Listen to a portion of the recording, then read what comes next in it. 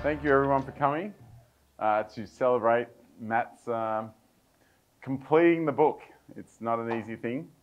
Matt started SSW as a career change. So he was a sysadmin, came to SSW with no development experience, with a lot of tenacity, and it was kind of tested in the first days because we have this coding challenge which takes a day of a developer's time. Yeah.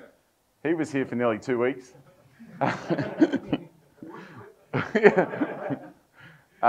was very determined, like it needs to write a book, obviously, especially a book with new technology. Like it's very easy to write a book on, say, Maui now when it's been out and there's other resources on the web, but when you're writing it from scratch, you've got nothing to go by. You've got to figure the whole thing out from the beginning, and that's not an easy thing. He's been here at SSW for 4 years. He's become one of the top consultants here. He has been awesome at leading a lot of projects. It's lovely to work with him. He's a very hard worker. I would say he's really focused on mobile, which has been great. He's taught the other guys a lot of things. And this book is a testament to your excellence, not in everything you do. I do annual reviews with people all the time, and they often say, oh, look, I want to blog once a month. I've even had some people say once a week. Of course, when you turn around at the end of the year, they haven't done any of that. To write a book and then go through the editing process is not an easy thing. You've got to make a lot of compromises. You've got to deal with a lot of bugs. It's not an easy thing.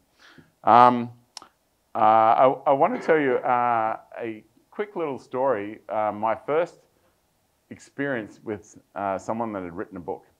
I was much younger, and I was running conferences in Sydney, and we were flying out these international experts, and at the exact same time we had this big insurance job. I hadn't done an insurance job before. It was about $800,000. I took along Richard Campbell and Tom Howe, and we were trying to talk through how this solution was going to work. It was a VB6 application. It was going to have a lot of COM objects and things like that. And it after we were trying to work out how we were going to develop it, the client asked us, he was clearly talking to other companies, why would we get you to do it? And Tom Howe, he reaches into his briefcase and he goes, well, I wrote the book on it. And I remember seeing that going, wow, that's some response, It was pretty powerful. So yeah, that'll be you, Matt. You'll be able to say that. Any client asks you, just do that. It's awesome. Yeah, so thank you very much. All right, I'll hand it over to you, Matt. Oh, I should raise a toast. That would be nice. To Matt getting rich off this book and to writing a version 2. Cheers. All right.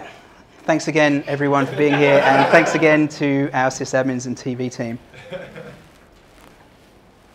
Okay, so I am going to talk about this evening what fills the white space. And what I mean by that is that when you look at a book, you read the printed words and you look at the pictures, but it's what's between the words and everything else that you don't see that goes into it. As Adam mentioned, it was a lot of effort. It took about 2 years to write this book. So I'm just going to talk a little bit about some of the lessons I learned from that and some of the things that you don't necessarily expect and some that you probably do, but I'm just going to share my experiences anyway. So a bit about me. My name is Matt. They call me Goldie here. And there is a funny story about that, but I won't tell it. I'm a web and mobile developer. I do security and authentication as well. and I am the author of .NET MAUI in Action. In case anyone didn't know, I wrote a book. Okay, so I am going to talk about my experience of writing a book, and as I said, I'm going to talk about 10 lessons that I learned, some surprising, some not surprising, and let's get into the first one. So the unexpected path to authorship. So the first thing that I want to say about how this book came about, and probably one of the most important things, is a big thank you to Adam. As he mentioned, I rocked up here 4 years ago with no experience as a professional developer, a lot of experience in some passion projects, probably going back about 20 years, 25 years to when I was a teenager and used to make games, through to some semi-professional things, through to even as a sysadmin, discovering that I really liked writing code. And a lot of my sysadmin work would become automated through scripting and that sort of thing. And I got to a point in my career where I wanted to make a career change and wanted to be a developer. It's funny because I used to come to SSW to user groups and meetups and events here and hack days. And it was through that experience that I met various people. And it was only something I was doing, as a hobby. It wasn't anything I was considering as a career. And it was through various people that I met here that said, you should just do it for a living. And there was two people in particular that kind of made that happen. And one of them is Penny. She befriended me and was very helpful with my ridiculous demands for these events. And the other was Luke, who really encouraged me and pushed me to apply to SSW, which I would never have considered. And as Adam said, I had no professional experience as a developer, but I did have a fair amount of consulting experience, which has been very helpful here. But I also have a background academically in science communication. So the thing that I'm actually qualified to do is explain things to people. And I was very lucky to wind up at a company that really values that. And Adam pushed me to do a lot of writing. Internally, we have a rules collection which has over 3,000 rules, which is about 3 decades worth of collected wisdom for the company. And Adam continually pushed me to write and contribute to that, and also pushed me to present at groups and conferences and that sort of stuff, which I've done as well. So a huge thank you to Adam, because it was actually through that process that this book came about. Because what actually happened was I did a talk on this technology, which, as Adam said, it's fairly new. It's called .NET MAUI, and it's based on an older technology that has existed for a while, but it was new and it was a refresh of it, and there weren't many people talking about it. There weren't many people that interested in it, but I was, because I am very interested in mobile development and I do enjoy it. I enjoy software development in general because I like making things and I like finishing a day's work and knowing that there's something that I've actually made. And for me, mobile development takes it to that next level because it's tangible. It's something that you can actually hold in your hands and interact with through touch. And it's just that level up. So I do enjoy that. So there I was doing this talk on this thing that I didn't really think anyone was particularly interested in. It was too new. It was too niche. And then shortly after, I got an email from the publisher. And it turns out that there was a kind of his title was acquisition editor, I believe, and his role at the publisher is to seek out new opportunities for new books. And he got wind of this talk, and he contacted me, and I showed the email to Adam, and he was like, "Whoa, writing a book." I think Adam was very well aware of the amount of effort and commitment that was involved, and I was under no illusions, and I'll talk about this a bit later.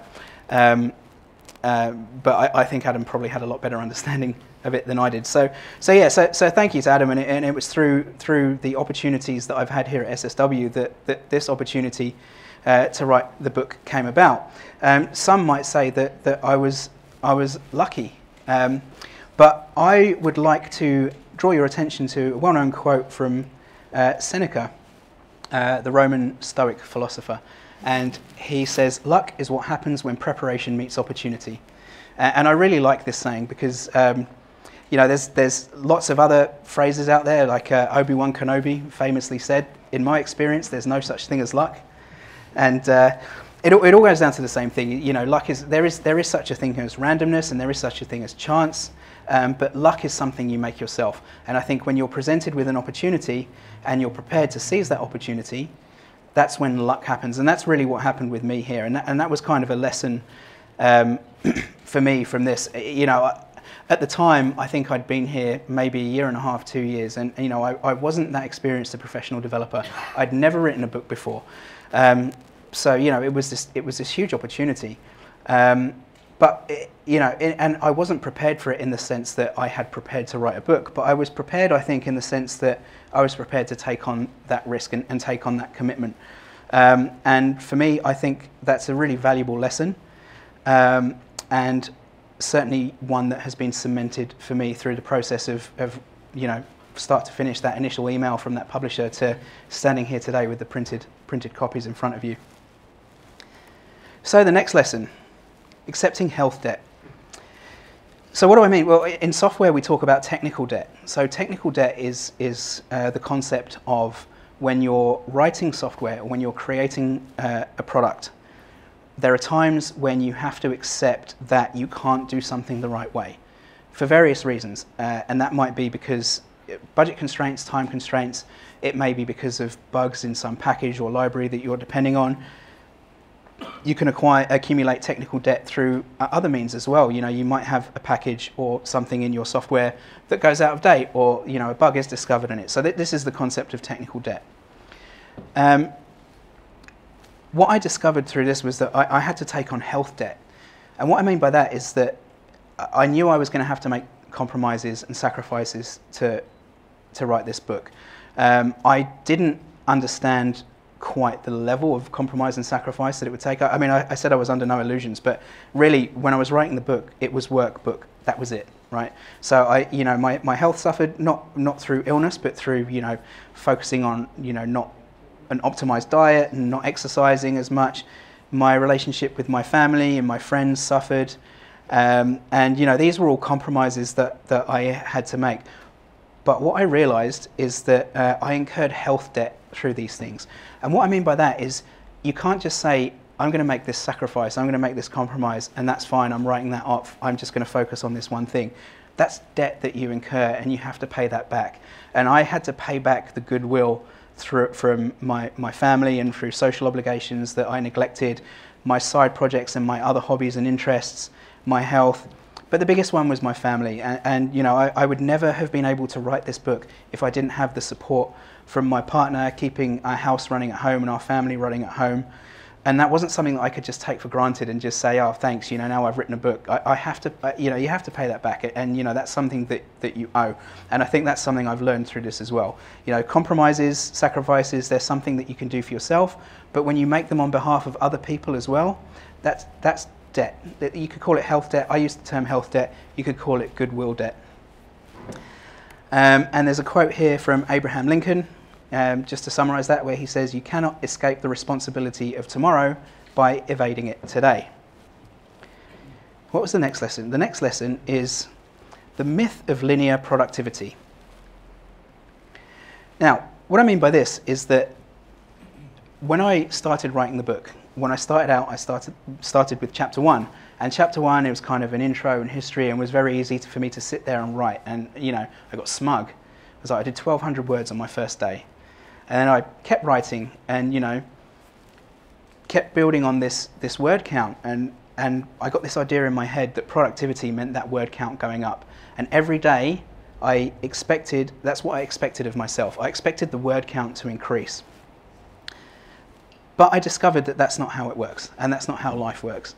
And what I discovered was that, you know, there were days when I wouldn't write a single word, and there were days when I wouldn't write a single word because I just couldn't, because I wasn't in the right headspace and I couldn't make the words come out. But there were other days when I was working on other things, like some of the demo projects that went into the book, some of the research, some of the graphics and diagrams, some of the, you know, having to understand how it worked now because it's changed since they released the last version 3 weeks ago.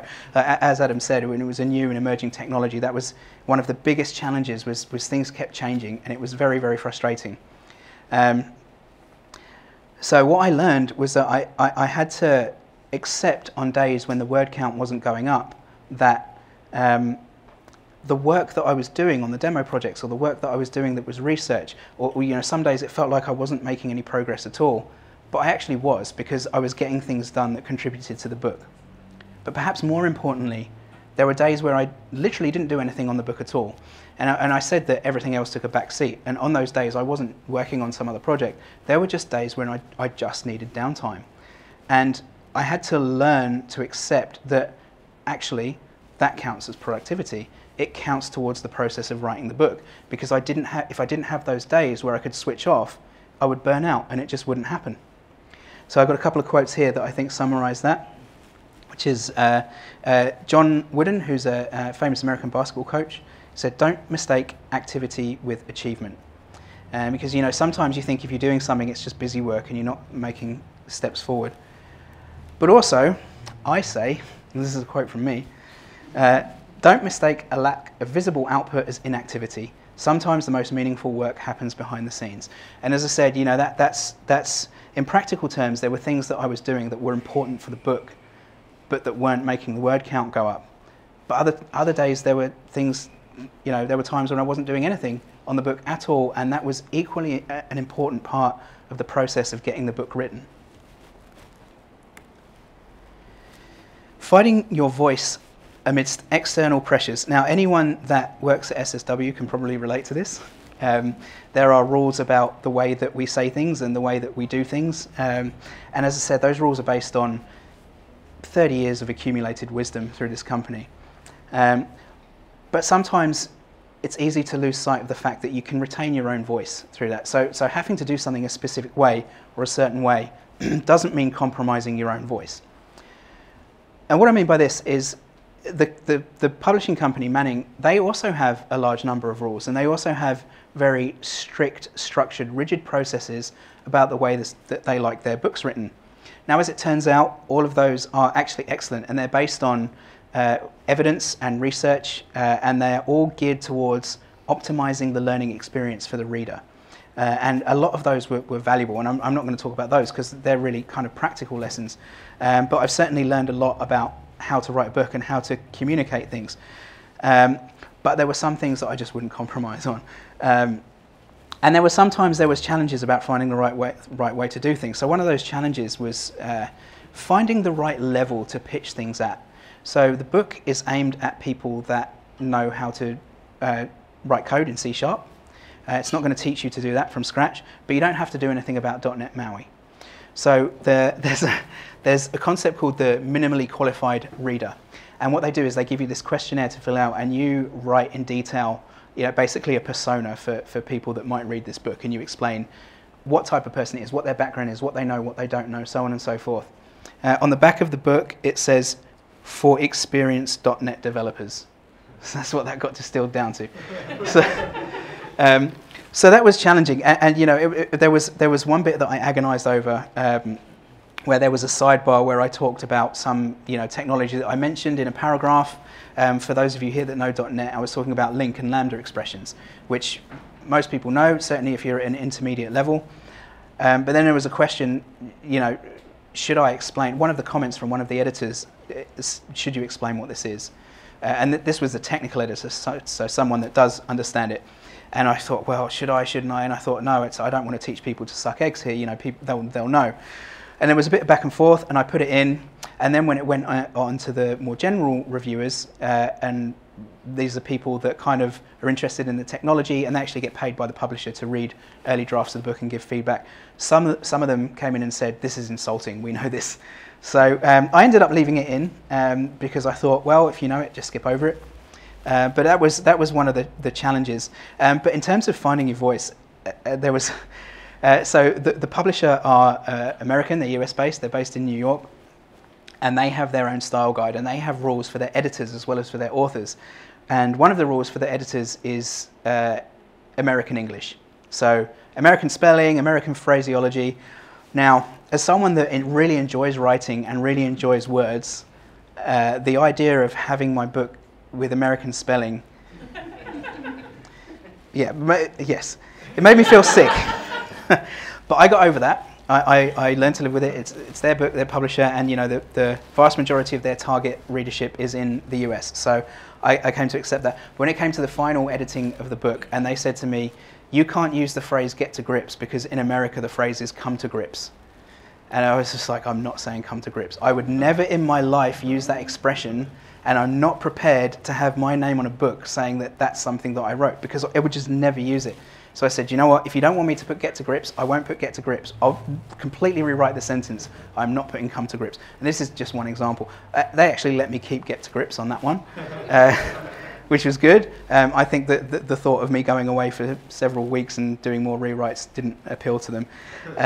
So yeah, you know, I guess the point is finding your voice amidst external pressures. It's broader. It's about, you know, you've got to understand and accept when there are things that you can't control, that you have to compromise on, and there are other things that it's perfectly valid to not want to compromise on at all.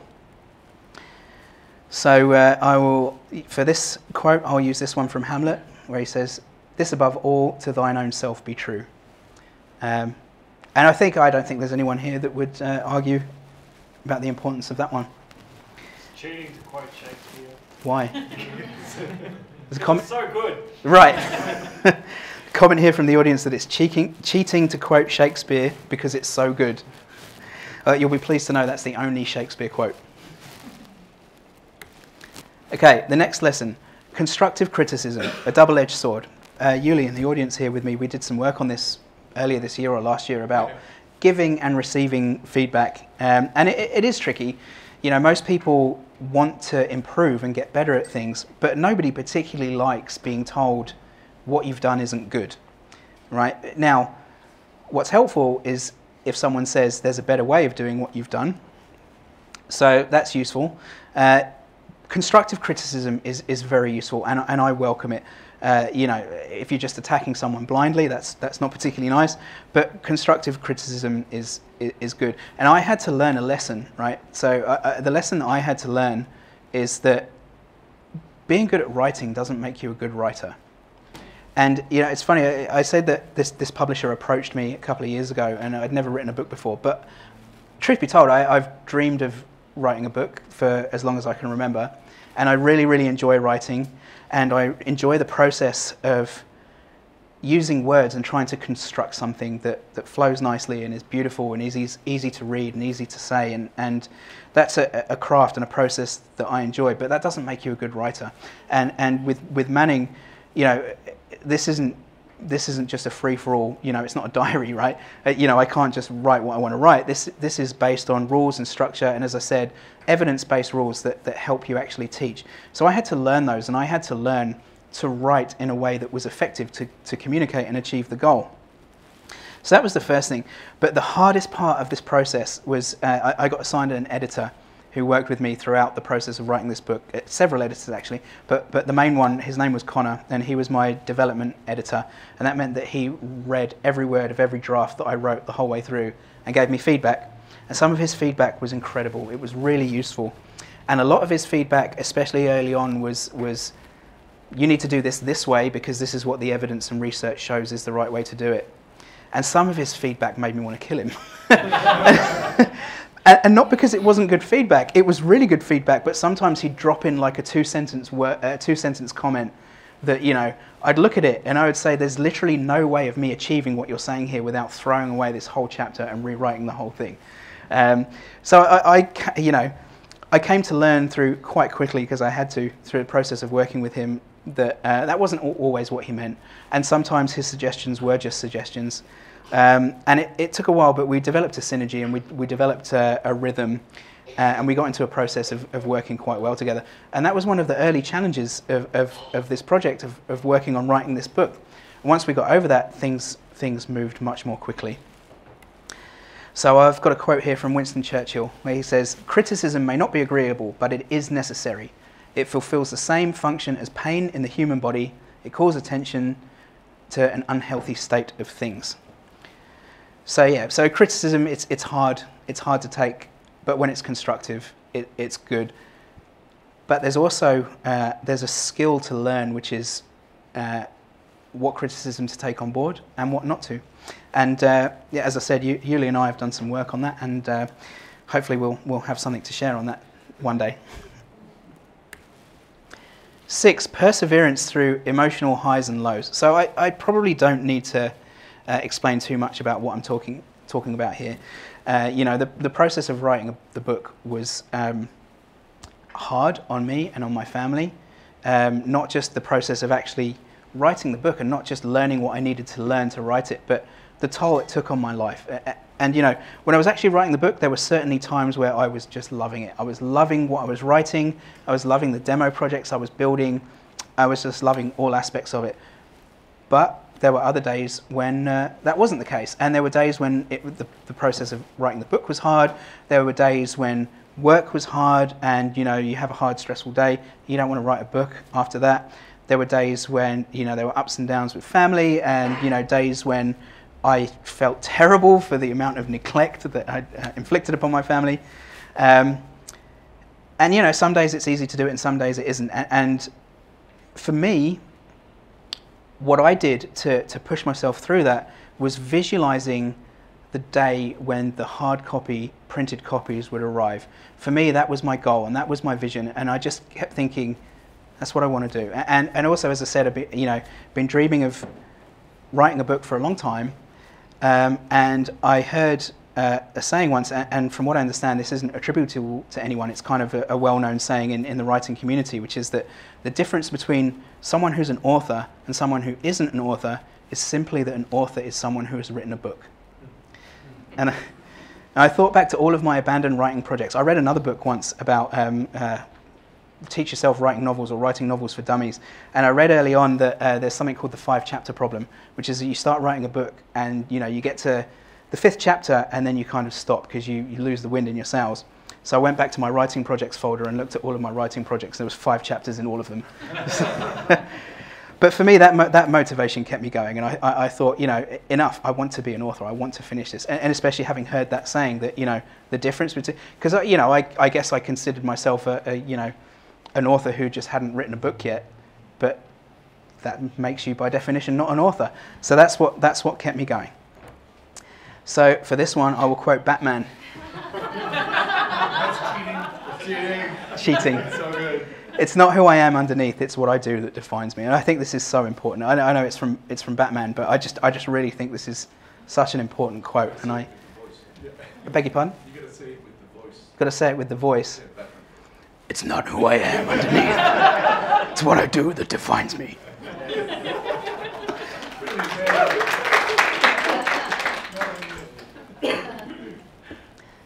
Lesson 7, when the end feels like the beginning. Well, you know, I spoke about my motivation and my visualization of the day then the books arrived, the printed copies. Whew. Expectations were not quite the reality. So after probably 18 months of writing this book, I finished it. Well, I thought I finished it. I'd written the last word of, you know, I'd written the last chapter and the last appendix, and, you know, it had gone to the editors and I'd done my revisions, and as far as I was concerned, over, done. But then began the process of what they call sending it to production. And what that meant was taking my manuscript and getting it essentially to this printed book. And that involved so much, and there was so much more to do. There was graphics revisions, there was layout reviews, there was even some rewrites actually, because there were some things that other editors picked up, and then sometimes the typesetters would say this won't work on the page like this. Yeah, there was so much more to do. And yeah, you know, by the time those books arrived, you know, I always had this vision in my head that they'd arrive, and I'd had this feeling of elation and, you know, excitement and euphoria of opening the box and holding the book in my hand and being so excited. And it's not that it was disappointing; it's just I didn't have any of that. It was just such a drawn-out process that by the time I got there, it just wasn't what I had been visualizing. And funny, I'll tell another story. Sometimes I like to tell people about something I did a long time ago, even though it was a long time ago and I can't really rest on those laurels anymore. But I did an Ironman. Does anyone here know what an Ironman is? A few people? Nearly everyone. Okay. Well, an Ironman is a very, very long triathlon. And I made a commitment to do it over the course of 2 years, to train and then do it. And through the course of this time training for it and preparing for it, again, I visualized, right? And what I was visualizing was crossing that finish line. When you cross the finish line of an Ironman, an announcer says your name, says you are an Ironman. And I kept thinking in my head, just visualizing and picturing crossing that finishing line and just hearing that voice, Matt Goldman, you are an Ironman, and just thinking how wonderful that would sound. And then the day got there and I crossed the finish line, I didn't even hear them say it. Like, I just wanted to die. Yeah, so in a way, you know, they're kind of there were similar experiences, and similar in terms of the effort and commitment and sacrifice and compromise, and similar, and I guess in the anticlimax of the end there. But I still, you know, I don't think that's what's important, and I don't think you do these things for that one moment, you know, the fireworks and the celebration and the parade. It's not about that. It's about, you know, I've written a book and I'm very proud of that, and I've done an Ironman and I'm very proud of that, and I think. Those are the things to focus on. You know, the visualizations of those moments, they may come, they may not come. You know, they're what get you through it, but, you know, you don't necessarily get those things, and, you know, but that's not what's important. As Ralph Waldo Emerson said, the reward of a thing well done is having done it. And that's really a takeaway for me from this book. Now, with that said, validation and the true reward, right? As it turns out, you know, the thing that I found most rewarding and most validating through this process was not that moment of elation, that celebration or parade, which didn't happen.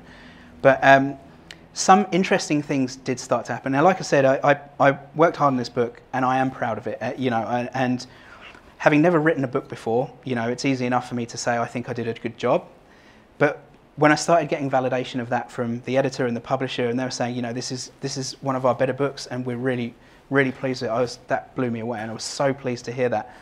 But probably the biggest thing was when I started seeing people post on social media about it, and I started seeing people posting that they'd bought this book and that they were learning from it and that it was valuable and it was really good. And that wasn't something that I'd visualized, and I wasn't prepared for it, but that really blew me away. And that was absolutely the most validating thing of all, and, you know, really makes it feel worthwhile. Happened just this week, actually.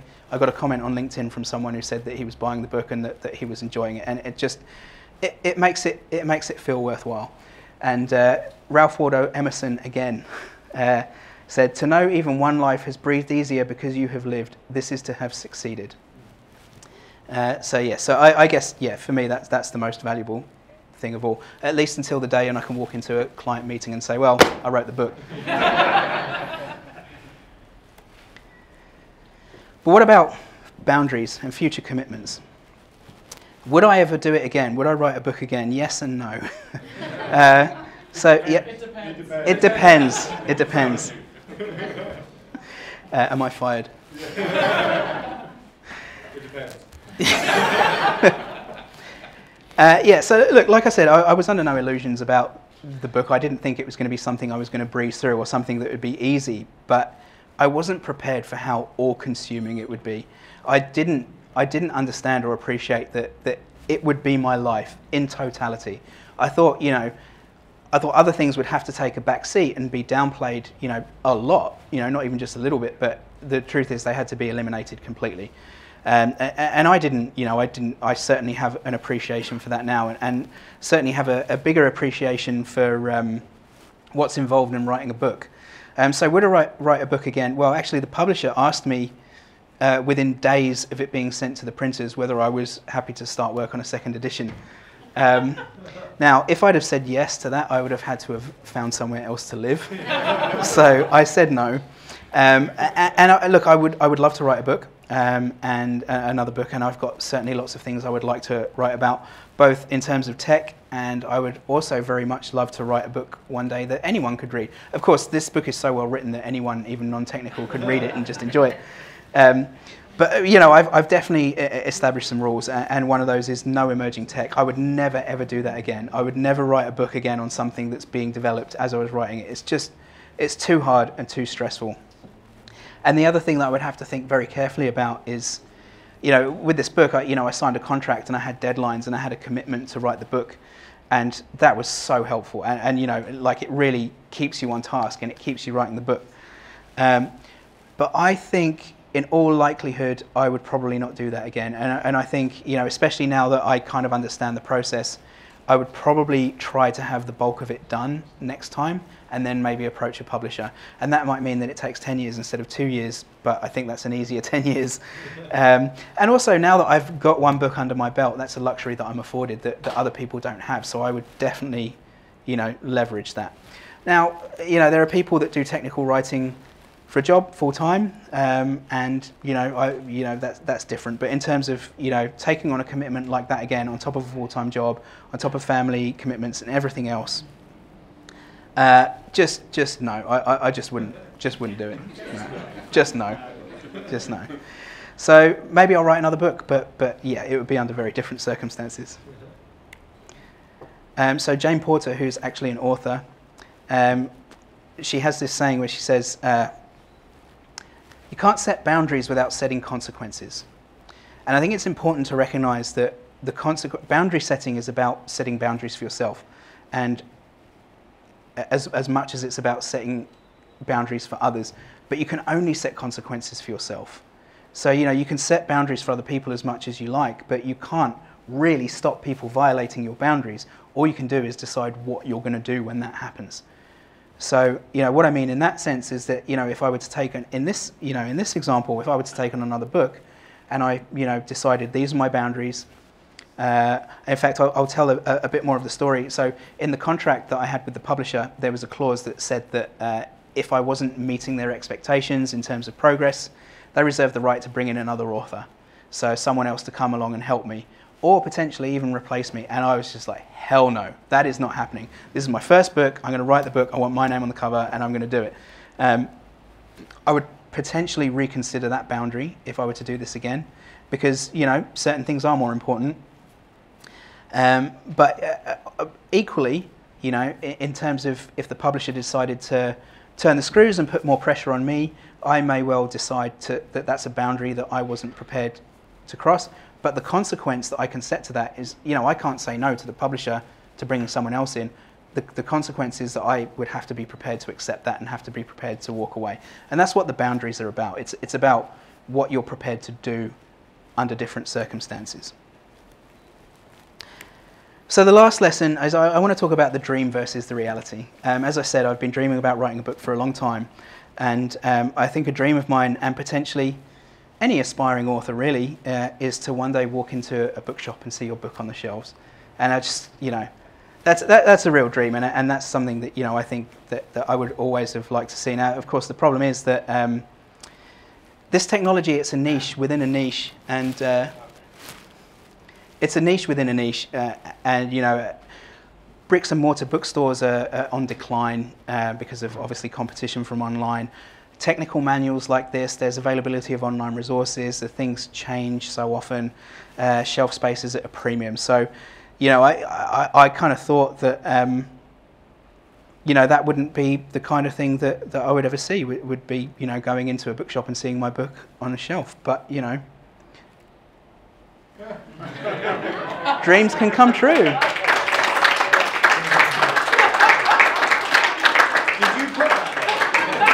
Good question. So if I go back, I'll just get to this quote from Michael Jordan. I have my slides in the wrong order. Some people want it to happen, some wish it to happen, and others make it happen. Yes, I made that happen. I took my book into a bookshop and put it on the shelf. Thank you.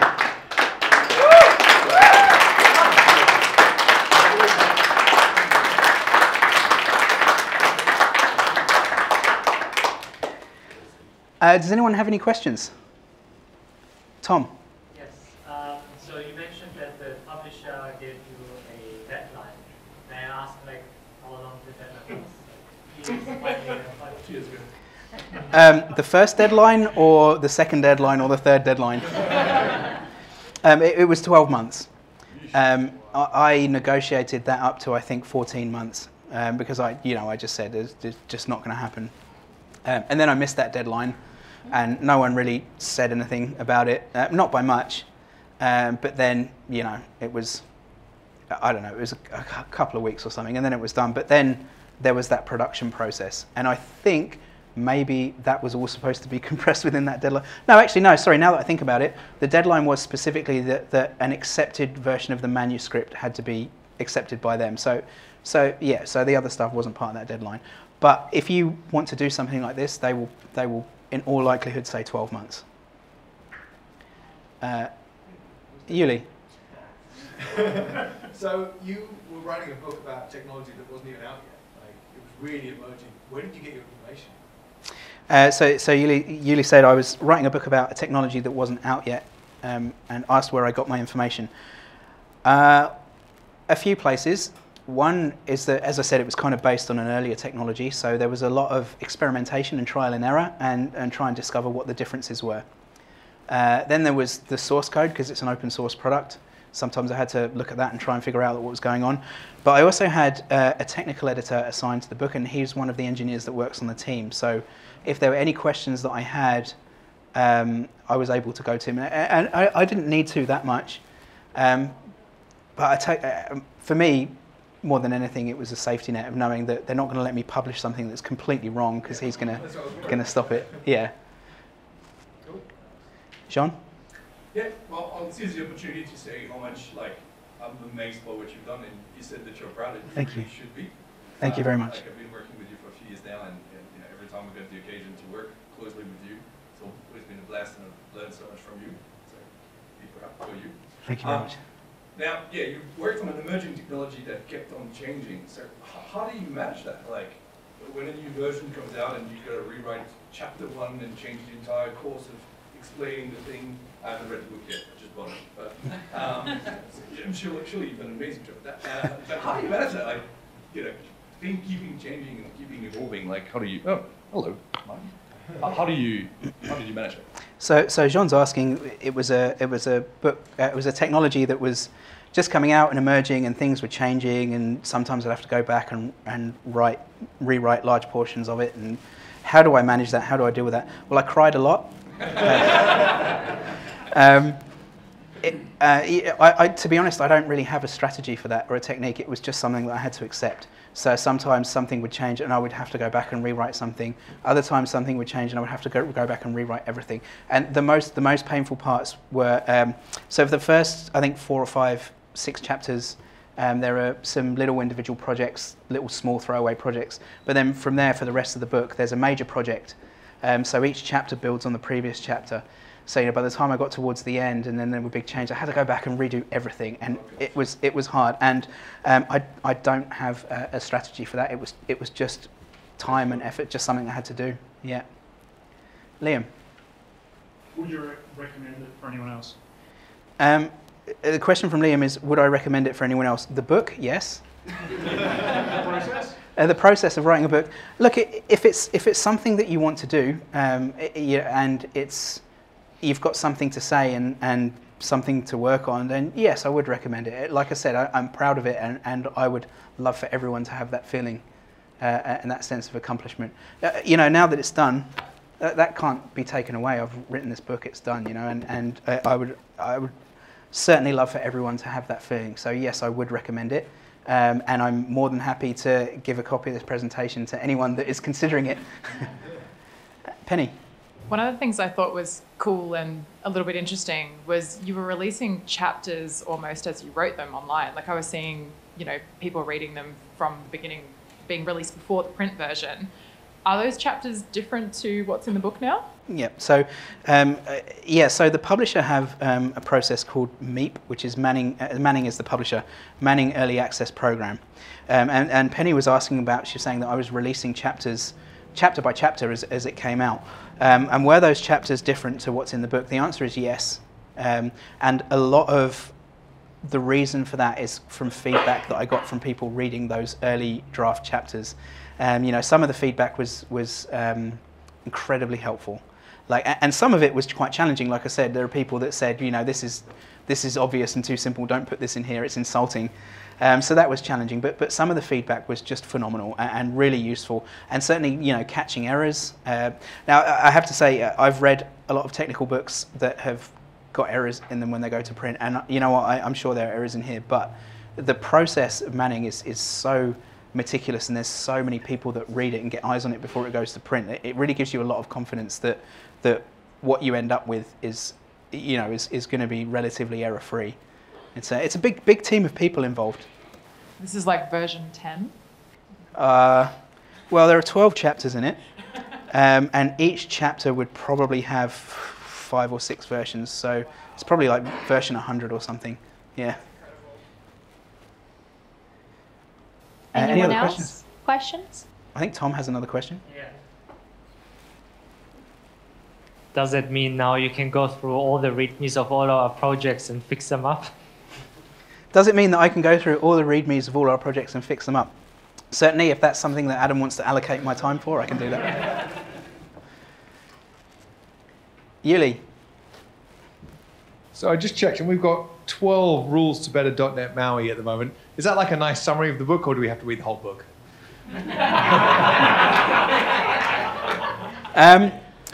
Well, I mean, I wrote those rules and the book, so... Which one was first? The book started before... Which one was first? The book started before the rules. The rules finished before the book. Look, the rules to better .NET MAUI are much more high level than this, and there's certainly a lot of valuable lessons in there and some important high level information in there, but the book obviously goes into a lot more detail. Kiki. I know this is very recent, but have you got any like negative feedback on social media and people just bad mouthing the book or something like that? So the question is, it's he knows. Are there any haters? That is the question. Is are there any haters? Not yet. I did get there was a Reddit post on a .NET MAUI Reddit where someone. The title of the post was, "Is anyone reading .NET MAUI in action?" And I thought, oh God, what's this going to say? So I looked at it, and the first thing it said is, "It's quite good." I was like, oh yeah, but, oh. And he had some comments and a complaint really about some of the code samples that he was reading.